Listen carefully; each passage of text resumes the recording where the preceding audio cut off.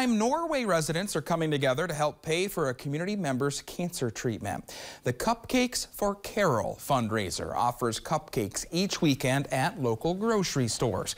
Pat's Foods in Norway donated almost 100 cupcakes to be sold. Cupcakes for Carole organizer Karen Lewis says she is moved by the support from the community. I just think it's wonderful for everyone to get out and support one of their friends. The best thing we can do is be there for them. This is one little way we can. Cupcakes for Carole will offer cupcakes this Sunday at the Borderhounds Motorcycle Clubhouse from 2 in the afternoon until 5 in the evening.